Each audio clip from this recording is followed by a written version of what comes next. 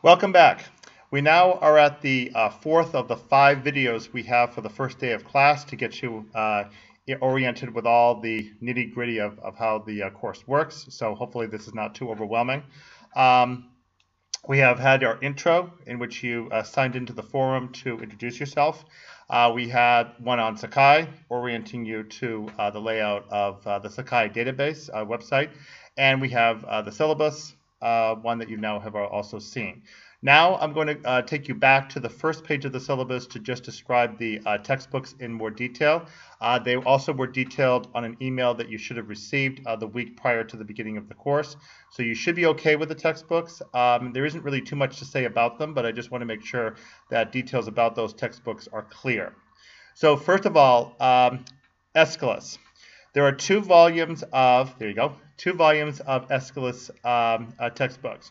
You'll notice that our poor tragic guy here is oriented pretty closely to Aeschylus because, after all, he was the groundbreaker for Athenian tragedy back then. And I would imagine you'll find after a while that the Aeschylus plays are probably the most tragic to read insofar as they're the most challenging to read. So it's very appropriate that our poor, overworked tragic guy here is associated closely there with Aeschylus. Anyway, Aeschylus, 2 volumes, 1 and 2. One volume is going to have the Oresteia. Now, I want to be very clear what I'm referring to when I say Oresteia. Let me write that for you up here on the board.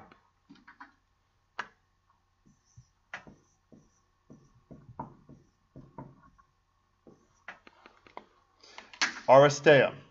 The Oresteia is in fact a trilogy, 1, 2, 3, or 1, 2, 3, a trilogy of 3 plays.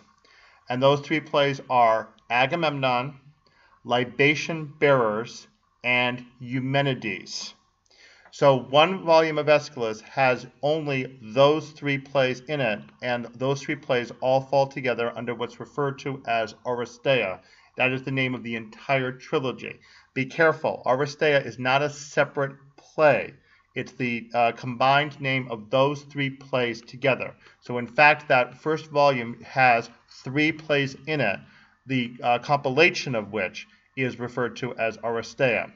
Now, the older edition for Aeschylus used to have that in volume 1.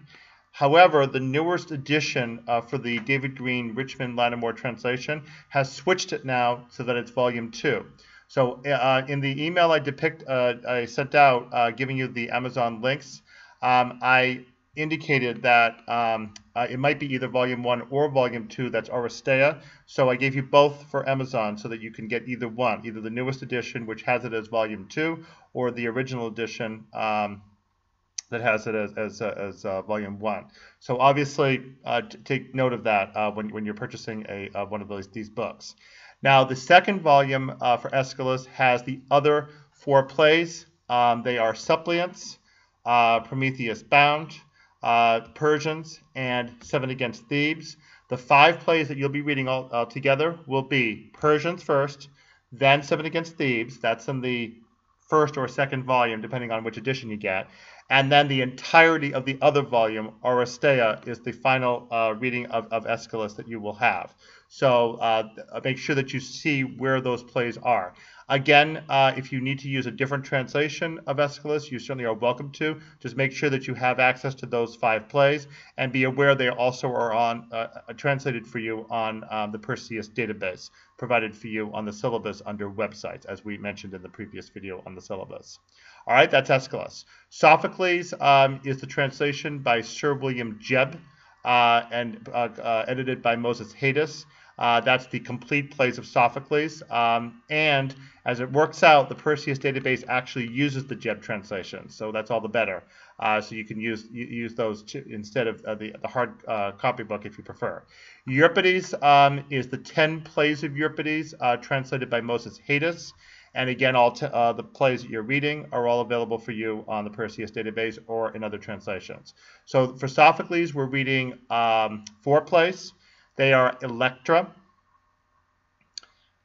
and then all 3 of the Oedipus-related plays, which are Oedipus Tyrannus, which is also called Oedipus Rex or Oedipus the King, but all three of those names refer to the same play. You may have perhaps read it in high school.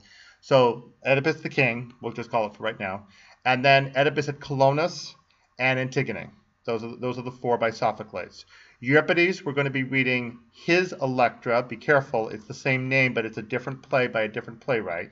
His play Electra. Then Trojan Women, and then Bacchae, or Bacchantes, you might see it called, and then finally Medea. So once again, Persians, 7 Against Thebes, and the 3 Oresteia plays for Aeschylus, Electra and the 3 Oedipus plays, and including Antigone for Sophocles, and then Electra, Trojan Women, Bacchae or Bacchantes, Medea for Euripides. Okay, so make sure whatever translations you get have all of those plays. The textbooks, again, are available for you at the URI Kingston bookstore or can be ordered online as you choose. Finally, we have the main textbook called World of Athens, which you do need to make sure you get so that you can complete the necessary assignments for the Athens Day. So again, the email I sent did provide you a link for how to purchase the World of Athens, and again, you should be able to find copies of that at the URI Kingston bookstore.